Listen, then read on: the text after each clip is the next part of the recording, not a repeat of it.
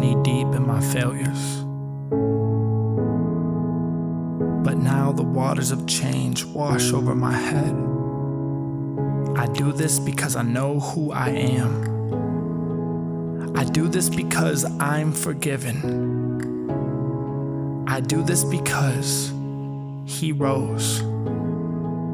I know no water can change me, but this water is a sign that change has occurred in my heart. My life will never be the same.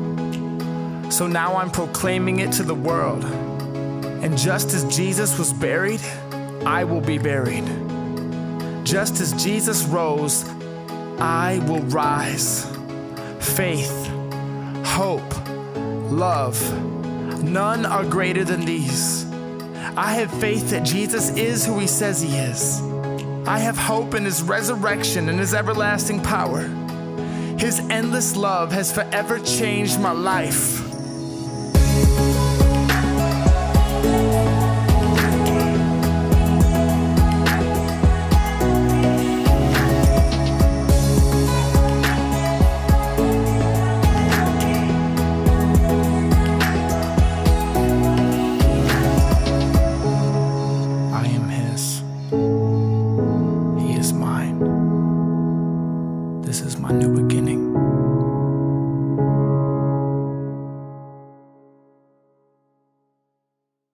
Hey, we want to welcome you to MC3 today. And let me just, sometimes I'll say this, and so some of you guys go, Art, you always say this, but I really do mean this.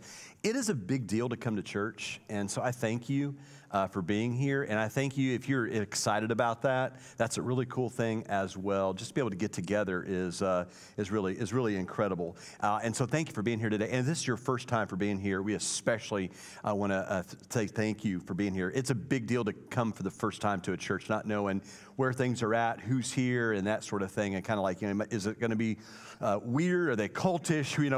What's happening? And there are some quirkiness to us, I guess you might say, but nonetheless, glad you're here today.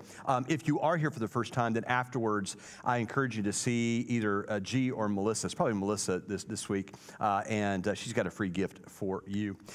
So Easter's coming up, and you notice the cards on the chair, and some of you guys go, okay, what's up with the cards? It's just really a reminder for us to invite others around us. We've kind of thrown this challenge out to all of us to invite, hey, maybe at least 3 people every week, right? Just to come.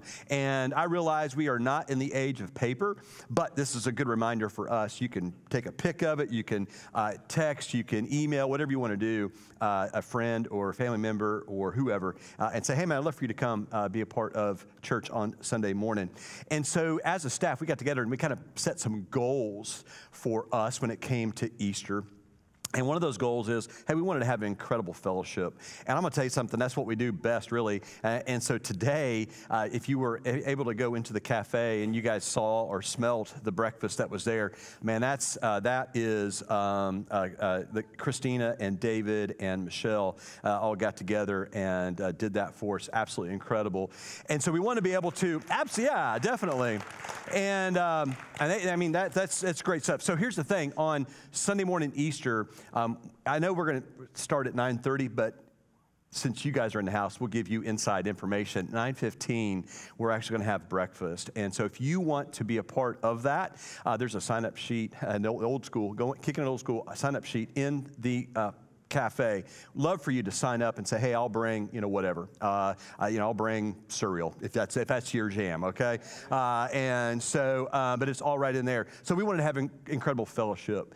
We also wanted to kind of set, not that numbers mean a lot, set that goal for on Sunday morning for 200. Last year, we hit 180. And so we've grown since then, and so we feel like we can do 200. And so we'll have more chairs out, so it'll look a little bit different when you get in here on Easter Sunday, just so we can give people opportunity to have a place to sit. And so when you come in on Easter, it'd be great just to kind of sit towards the middle, which will help us out a little bit with people coming in, because sometimes you come in and go, I can't see, especially if we're all standing up. So just that's a cool thing. And then and we can't control this at all. We can't control the other one either, but we thought it'd be great to have a baptism on that Sunday too. So what your job in that is just to be praying praying that that take place. And so those are the really cool things. So interestingly enough, today we're talking about Jesus' baptism. We've been talking about how do we know that Jesus really is the Messiah. We've talked about the Old Testament. We've talked about the prophets. But also, too, there's something about Jesus' baptism. This kind of shouts that he's the Messiah. And I don't know about you, but have you ever been, think about this, have you ever been a part of someone's baptism before? You know, it's memorable when we have our own baptism, but when you're a part of someone else's baptism, that's an incredible experience. We talked about this last week, that there are people in our spiritual lineage that have helped us get to where we are. Somehow we found out about Jesus, right? And when we baptize someone, we're a part of their spiritual lineage. We play that role, right? We get a chance to do that. And it's an incredible experience. I know for me, some of the most, the top, I guess you might say, baptisms would be for my boys, Caleb and Landon. You know, those are two that I want to make sure that you found the pick. Oh my goodness. My goodness, good job, Carrie. So she reached way back and pulled that out. So and yeah, there's a spot there too. I don't know what that's all about. So anyways, that keeps getting bigger, and so we need to pray about that, actually. So, but that's memorable. But I'm going to tell you something. The second most memorable baptism was for my grandmother. So years ago, Christy and I were serving over at Antioch Christian Church over in Canton, Georgia. And my mom and dad came into town. They brought my grandmother in, and they stuck around and hung out. I don't remember, Caleb may have been firstborn. I don't remember exactly when this was. I should know, but I don't remember the timing of it all. I just know they came into town, and they went to church with us on Sunday. So we had a baptism that Sunday, and typically you had this like gap where you got to, kind of make sure that you not necessarily entertain people, but we use that time to talk about baptism while the other guy is back there getting ready, and the people that are getting baptized are getting ready. So I wasn't baptizing whoever was getting baptized. Ken was the minister at the time, and so I got down front and I opened up Scripture. And I always had something ready and prepared, and I read it, and I said something. I don't even know what I said. But after service, we went to lunch, and then the next day, I believe my grandmother and my mom and dad left for back home. 2 weeks later, I get a call from my grandmother. Something that was said, something that was read, I don't know, something resonated within her. And she says, Art, actually, not what she said. I am trusting you with this, right? I'm trusting you with this. And I do not go by this name, but she would call me Artie, right? And she said, Artie, I need to get baptized. And so I said, okay. And so we talked through it a little bit. And so we made the plan that the next time Christy and I were in Indy, which probably would have been Christmas time, that we were going to baptize her. And so I called my home church, Windfall Christian Church, and they set us up. And I was able to baptize my grandmother. That's an incredible thing. To think about, right? That happened. And so it is an incredible experience when we have the opportunity to be a part of someone's baptism. But could you imagine what it was like to baptize Jesus? And here's the thing, too. Think about this. We are all called to do this. This is our mission. Right? Jesus, just before he ascended into heaven, there with his followers, he said this. He said, all authority in heaven and on earth has been given to me. Therefore, based upon that authority that God the Father had given the Son, remember, Jesus holds the keys to death and Hades, right? And so he says, all authority has been given to me. And he says, therefore, go and make disciples. To which the question you have is, well, how do you do that, right? How do you go and make disciples? Well, the great thing is, Jesus answers that in his next breath. He says this, baptizing them in the name of the Father, Son, and the Holy Spirit, and teaching them to obey everything I've commanded you. And surely I am with you always to the very end of the age. And so, while we might remember our own, it is something special to be a part of someone else's baptism, to be able to get in the water with them and see that all the way through. There is something special about that. And then I got to thinking, what was it like for John the Baptist to baptize Jesus? And that's what we're going to be talking about today. Could you imagine what that was like, that you're going to baptize the Son of God, the spotless Lamb, the Messiah? you're actually going to baptize him. What was that like for John? You know, John was called John the Baptist, or if you've ever seen The Chosen, they call him John the Baptizer. It's also been called in certain places in commentaries, John the Immerser.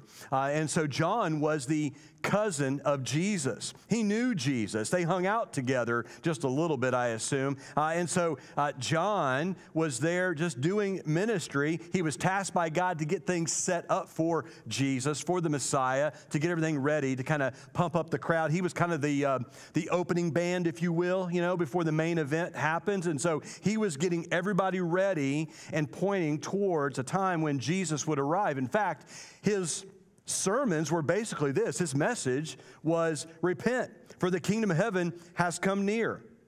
This is he who was spoken of through the prophet Isaiah, a voice of one calling in the wilderness, prepare the way for the Lord, make straight paths for him. And so a large number of people started showing up, leaving the cities or leaving their little villages, going out to where John was, out by the Jordan River, to hear him preach.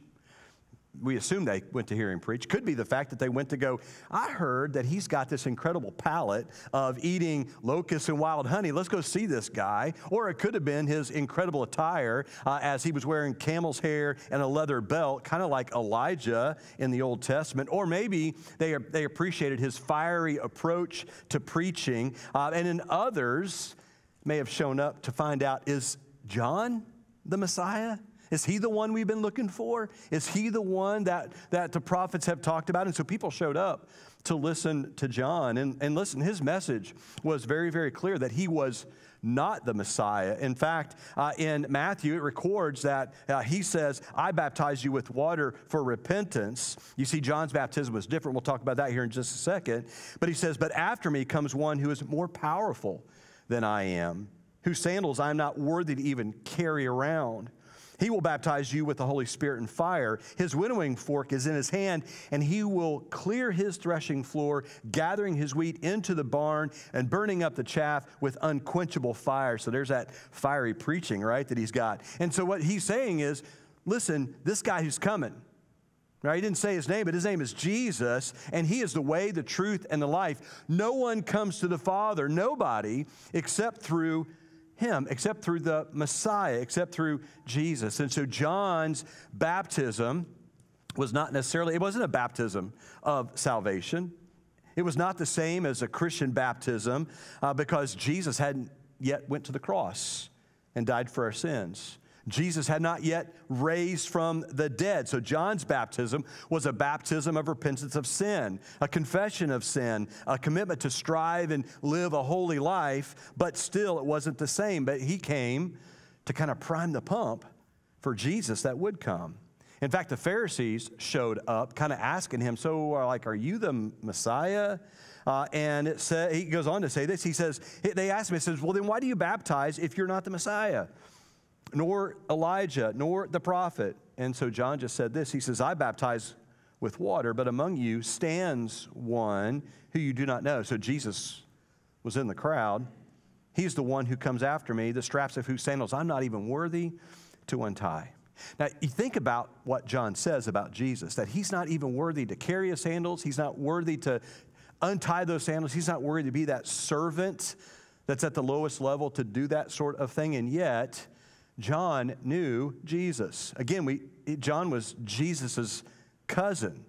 Jesus' mom, when she was found to be pregnant, went to stay with John the Baptist's mom. And if you know the story from Christmas, John the Baptist is a baby inside of Elizabeth, and he jumps for joy when Mary walks in pregnant with Jesus. Their families probably got together at the holidays. Mary probably bought mashed potatoes and apple pie, and Elizabeth probably brought locusts and other bugs and honey from the honeycomb, right? And they knew one another. They knew one another. John was in some ways the last Old Testament prophet, right? Kind of the last of the Old Testament prophets. But there's this kind of this handing off of the Old Testament to the New Testament as Jesus steps up, right? And so John says, listen, here's the thing. He knows Jesus, been around him in the family. And he says, I'm unworthy. I'm a nobody. I'm unqualified to carry around his shoes. That's who he says he is, because Jesus really is the Messiah. He's the Son of God. He is God and man. And John says, just wait until he comes. You know, sometimes I think as Christians, we get a little too cavalier with Jesus. We get a little too cozy with who he is. Have you ever seen the t-shirt that says, Jesus is my homeboy? Or the other t-shirt that says, Jesus is coming, look busy, right? And so you see these t-shirts, but do we recognize that Jesus is literally the Son of God? He actually sits at the right hand of God Almighty. And John describes him this way, that his eyes are like blazing fire, that his voice is so loud, it's like the sound of many rushing waters. That's who Jesus is. And here's the thing, Scripture says that at just one glance, that every knee will bow. Not some, not half, not more than half, not 60 or 75%, but every knee will bow. It goes on to say that every, not some, but every tongue will confess one day that Jesus is Lord. That includes atheists, agnostics, devil worshipers, and everybody in between. Everybody will exclaim that Jesus really is the Son of God. And at the mere mention of his name, demons run in terror. They run and flee, which is why they don't want you praying. They would rather have you being busy doing other things than praying in Jesus' name, because they don't want that name. It's why the world hates the name of Jesus. You can disparage every other religious leader and people will throw rocks at you. You disparage Jesus and people cheer. How is that? It's because the demons don't want to hear Jesus' name. They're terrified at it. And so this is the Jesus that we worship. See, Jesus isn't my homeboy. He's my Lord, and he's my Savior. He's the King of Kings. He's the Lord of Lords. He's the Messiah that we worship. He's the Messiah that we pray to. And as we see in Matthew chapter 3, verse 13, he is the Messiah that steps in front of John and says, basically, I need to be baptized by you. So Scripture says that Jesus came from Galilee to the Jordan to be baptized by John. Now, why would Jesus do this? Think about this for a second. John's baptism is a baptism of repentance, right? So you have to have sins in order to repent of those sins. Why does Jesus come? Why does he have to go there in the first place? Jesus has no sins. What's he going to confess to? You know, John, I need to confess that. Well, actually, I have no confession, right? I've not done anything wrong. That's Jesus. He didn't do anything wrong. There's no reason why he needed to be baptized. He didn't commit not even one sin. No, not even a small little. He didn't even tell a little white lie. He had no sins. Verse 14 says that John recognized this, tried to deter him, saying, I need to be baptized by you, and do you come to me? That's a great question. What? Why are you here? Out of all the people in the world, you do not belong here. In some ways, right? In some ways, that would be the thought. Here's Jesus coming to be baptized. And like, why are you doing here? We need to switch roles. You need to be the one baptizing me. But I want you to hear Jesus' reply, because his reply is extremely important for you and for me. He says this, let it be so now. It is proper for us to do this, to fulfill all righteousness. And then John consented. Think about that statement. It is proper for us to do this, to fulfill all righteousness. Now, that word fulfill, that's one to circle, underline in your Bible if you do that kind of thing. We talked about this word 2 weeks ago when we talked about the Old Testament law. That word is the Greek word that just simply means to complete or to finish, right? To complete or to finish. And so Jesus' baptism is important so that it might complete all righteousness. Not some, not part, but all righteousness. Which is interesting because the Old Testament does not require. The Old Testament never required us to be baptized. So why would Jesus say it is proper for us to do this, to fulfill all righteousness? Well, it's because baptism was the obedient thing to do. You see, Jesus is the Messiah because Jesus was fully obedient to the Father. Fully obedient to the Father. Let me kind of verbal process with you just a little bit, if I can. If you kind of give me just kind of a moment to kind of think this out a little bit.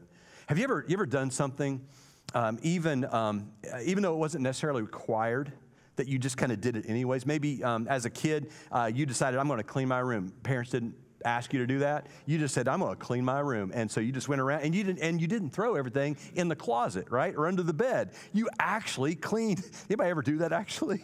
Yeah, I didn't. So yeah, so see some good folks, all right? Or maybe you walked by in the kitchen, saw the pile of dishes, and you went, you know what? I need to wash those. And you just started washing dishes, right? Putting them in the dishwasher and all of that. Didn't need to be told.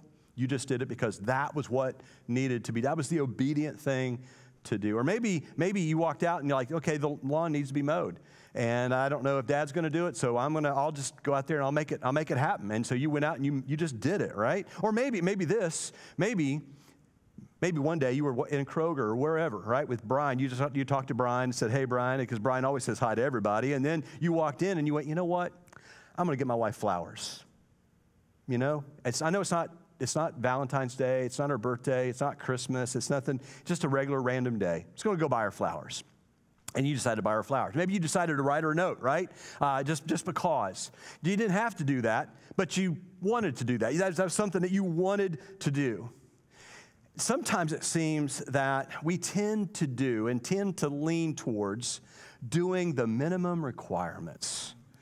It happens at work all the time, right? I'll do the basic, right? But I'm not going to give extra because I don't see anybody else giving extra, so I'm not going to give any extra. Or at home I'll cut the grass, but I'm not going to. Nobody gives a rip, so I'm not going to worry about it, right? I'm not going to get everything totally right. And so sometimes we find ourselves doing the minimum requirements, right? Not everything over the top, but just enough. I want just enough to fulfill the hours that I've got to work. And I remember as a kid, we would go pick up my dad sometimes from the factory, from Chrysler, and I watched grown men run out of the factory to their car.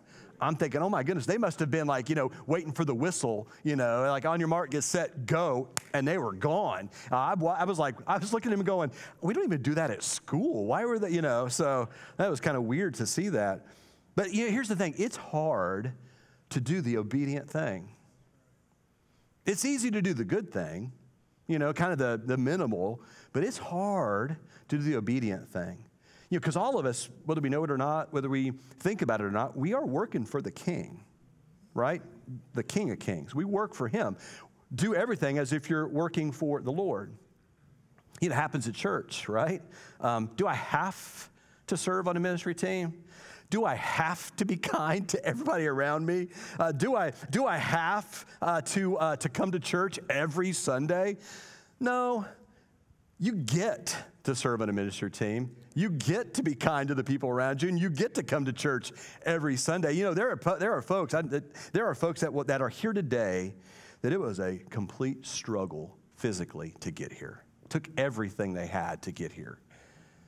They offered a sacrifice that cost them something. For me, I was able to get up, kind of do whatever I wanted to do and get here, right? That sacrifice wasn't nearly as deep as others.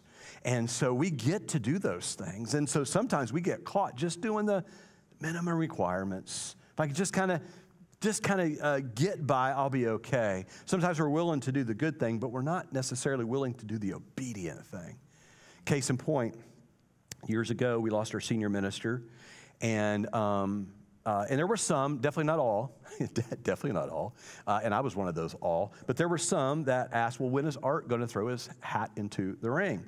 To which I would have replied, heck no, I wouldn't touch this with a 10-foot pole, right? I'm just being completely honest with you, So they went through the process. looking for someone. Candidates came in, and one particular candidate came in, and he just kind of wanted to talk to me, mano y mano. And so we slipped into one of the rooms, and he was just asking me questions. And I was, telling him about the church and all of that. Then he asked me, well, why don't you want it? I said, well, I gave him kind of a, that's just not for me. That's not something the Lord has for me. Da-da-da-da-da-da. So he leaves out of there, and I think it was Jim Barber he talked to. And maybe I shared this with you before. And so as he's talking to Jim, he looked and he goes, so why didn't Art want to do this? He goes, I don't know, da-da. And so he said, and then he said this, do you think Art's running from God's will? And there was probably something to that. Willing to do the good thing, but not the obedient thing. And so that's hard sometimes, to do the obedient thing. It's easy to do the bare minimum and not necessarily do what God has called us to do. How obedient, let me ask you this question, how obedient are you willing to be for the Lord? How obedient are you willing to be for the Lord? Listen, I know that in times past, it was important to be obedient to God and to do the obedient thing. And it's never been easy, right? When we start looking into what our future could be as a nation and as a world, it's going to be tougher. And this world is going to need some heroes that will actually stand up and not just do the good thing, but will do the obedient thing. To do the obedient thing. I think about Shadrach, Meshach, and Abednego. If you remember that story in the Old Testament, Daniel chapter 3, they were just asked, listen, here's this statue. When the music sounds, I just need you guys, everybody just get down and bend your knee to this thing. And they wouldn't do it. And they were told, people said, hey, these three guys, they won't do it. Now, these three guys were high up leaders. And they said, no, we're not going to do that. The king went to him and said, okay, guys, I don't know what the big deal is. What's the problem? Here's what I need you to do. I just need you to bend your knee. Just one knee. Just bend down and be like everybody else and just bend your knee and bow down to this thing. When the music starts, that's all you got to do. Just be like everybody else. How easy would that have been? And on some level, doing the good thing, because you're giving that example to the people around you, although it's not a good thing, it's a bad thing. But still, sometimes we think of it like, well, we kind of rationalize, I guess it can be a good thing, right? And so just go along with everybody else. But they wouldn't do it. In fact, they told the king, this is their response. In fact, they were told, if you don't do this, we're throwing you into a furnace. I mean, a literal furnace. A literal furnace. And so they said, if we are thrown into the blazing furnace, the God that we serve is able to deliver us from it. And he will deliver us from your majesty's hand. But even if he does not, that's one to circle and underline. Even if he does not, we want you to know, your majesty, we will not serve your gods or worship the image of gold that you have set up. Why wouldn't they do that? Because that's not the obedient thing to do. That's not the obedient thing to do. You see, we can choose to do the good thing and do the bare minimum. But what we're called to do is to do the obedient thing that God has called us to, not the good thing, no matter what. This is exactly what Jesus was doing when he was baptized. He was doing the obedient thing. Jesus, John says, I need to be baptized by you. What are you here for? Jesus didn't set out to do the good thing. He set out to do the obedient thing. And his baptism is an example for you and for me. Baptism is about following in Christ's footsteps, being obedient to the will of God. Jesus is the only one in all of history that was fully obedient to God, fully obeyed God. See, this is how we know that Jesus really is the Messiah, because he was fully obedient to the Father. You see, that's impossible for you and for me. I don't know about you, but I messed that up a long time ago. Jesus was God in the flesh. He was obedient. He was obedient in the big things and in the little minute details. Every little part he was obedient in. And here's how God in heaven responds to Jesus' obedience as he's being baptized by John the Baptist. It says in verse 16 in Matthew 3, as soon as Jesus was baptized, he went up out of the water, And at that moment, heaven was opened, ripped open. And he saw the Spirit of God descending like a dove and alighting on him. And a voice from heaven said, "This is my Son, whom I love. With him I am well pleased." Well pleased. This is one of the few times that we see in Scripture the Trinity clearly witnessed all in one place. Right here was at Jesus' baptism. God the Father, he's applauding. God the Spirit is descending on Jesus. And God the Son is obediently following his Father's will. Oh, my friends, this is the beauty of baptism. This is the beauty of baptism, and we don't see this a lot. We see the baptism, but this is the part that we don't see with our waking eyes, so to speak. When someone is baptized, God the Father is applauding, and not just him, but all the angels in heaven, Scripture says. All the angels in heaven are having a party because of that. The Spirit is descending on us, indwelling within us, and Jesus is glorified when we're baptized. That's what happens when we're baptized into the Father, the Son, and the Holy Spirit.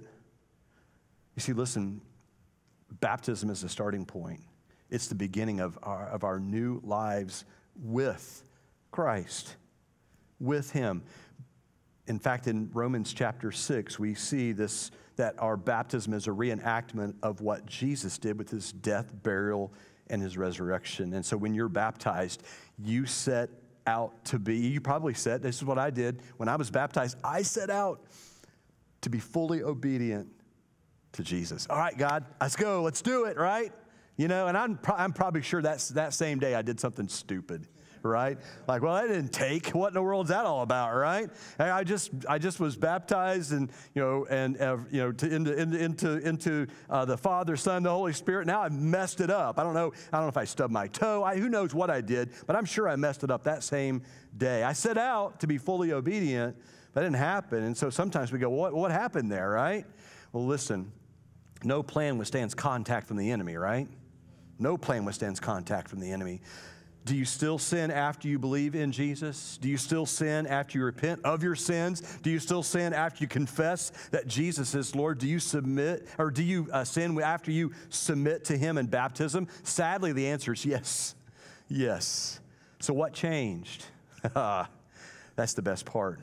See, now we have the Holy Spirit within us, helping us to push back the darkness, helping us to live this life in a way that would be Christ-like. Once I had no chance. Once I was dead in the water without Christ. Now I've got a chance. Now I've got God living in us, right? Now we got God teaching us as we open up his word, and the Holy Spirit's pointing things out like, no, don't do that, right? Stop being stupid, don't do that. Do this right here, right? Do this right here. We have the Holy Spirit helping us along the way, showing us how to live. And while we can't be sinless, we can each day sin less and less and less and less and less. You see, we strive to be fully obedient to Jesus, knowing that we aren't there. See, that's the whole reason why we needed a Savior. That's why we needed Jesus, why Jesus had to go to the cross, because you and I can't do it for ourselves. We need Jesus to step in and help us out. We need him. It's absolutely incredible to think about this. Part of me sometimes wonders, God, why do you even, you can think about it, why do you even love me? Why do you care? Why would you do that? Why would you go to the cross for me? It's because he loves us. He cares for us. And he knew that if he didn't do it, nobody else would or could. He was the only one. And so we strive to sin less and less and less. Just we strive to be sinless. And he helps us with that, knowing that we're going to mess up here and there. And so if you're one of those that in a couple of weeks will be baptized, just know that's what happens. That's what happens. As we get ready to head into communion, that reminds us of all that Jesus has done for us. I'm reminded that one day John the Baptist, he looks out and he sees Jesus coming toward him. And John blurts out with everybody else around. He says, "Look, the Lamb of God who takes away the sins of the world." The Lamb of God. Why would he say that? Why would he say those words, the Lamb of God? Well, John was referring to Jesus as the perfect and ultimate sacrifice for our sins. The Apostle Peter picks up on this in his letter, and in 1 Peter chapter 1, verse 18, the Apostle Peter writes this, "For you know that it was not with perishable things, such as silver and gold, that you were redeemed from the empty way of life handed down to you from your ancestors." Not the old sacrifices wouldn't work. You couldn't bring a lamb or sheep or goat that would work. You couldn't pay your way or buy your way into heaven. You're not going to be able to slip a 20 into the hand of the Apostle Peter up in heaven, right? At the pearly gates. It's not going to happen. You can't just waltz in like that. But then he says this in verse 19, "But with the precious blood of Christ," with the precious blood of the Messiah, that's what the Christ means, a lamb without blemish or defect, he was chosen before the creation of the world, but was revealed in these last times for your sake. Through him you believe in God, who raised him from the dead and glorified him. So your faith and hope are in God. Our faith, our hope, our salvation is in God through Jesus, the Messiah. And so when we come here in just a second to receive these emblems, it reminds us of his perfect sacrifice that he gave for us at the cross, for my sin, all of my sin, and for all of your sin. And so today, as we take the opportunity to partake of these emblems, we're going to partake in joy. There should always be a smile on your face in communion. Yeah, we want to be reverent, but you can be reverent and still smile, right? You can still do that. As we partake, we also partake in hope, being hopeful of what God has for us, how He has done all of that so that we could be with Him one day. That's hope, right? That's hope. Knowing that Jesus really is. He really is our Messiah. He really is. And so today, we're going to take the opportunity as you take the bread to remember what Jesus has done. He is the Lamb of God, and He did take away the sins of the world. And as you take up the cup, remember His blood that was poured out for you and for me. We're going to have people here in just a little bit down front, myself and Gerardo. If you need prayer today, this would be a good time to come when everybody gets up and if there's motion in the room, because we're going to get you. By the way, if you're new with us, we invite you to just get up and come down. You can take communion here. There's a couple tables in the back as well, and that's on purpose. Just pull the curtain back so that there's motion in the room. Somebody said something the other day. They said, we've not ever taken it back to the tables, but now I can't not go back to the tables and bend my knees and just pray. There's some prayer tables back here. We encourage you to take the time just to pray to the Lord. Thank Him for what He's done. Thank Him for His sacrifice. Thank Him for the example He set before us. Thank Him for His obedience, full obedience. But without that full obedience, you and I are dead in the water. Dead in the water. There is no life after death for us if that happens. And yet He fully obeyed for us. And so if you want to thank Him for that, table's right in back. If you need prayer and there's some nails in the back, you may look over here to the cross and go, what's the deal with all that? Those are prayers in that cross. And if you've got, in fact, I just noticed today, I need to drill more holes. Oh, me of little faith. There are a lot of prayers in there. And so we got some heavy praying to do, guys, so we can clear some of this space. And which brings us to the jar. The jar here's got nails in it. So if there is an answer to prayer, assuming you can find it, drop it in the jar. There's no better sound than the clink in the jar, knowing that God still answers prayer. But if you also need to know what those first steps are in the baptism, then come see Gerardo and I. We're right down here. And even afterward, if you're a little bit worried or embarrassed, or you're like, I don't know, I feel funny, come see us. Come see us. Don't let this time pass you by. Don't let Satan snatch from you the opportunity to make that happen, to join Jesus, I guess you might say, in that baptism, to follow in His footsteps and to make Him Lord and Savior. And so come and speak to us today. Let me pray for us. Father, thank you for your example. Thank you, Father God, for your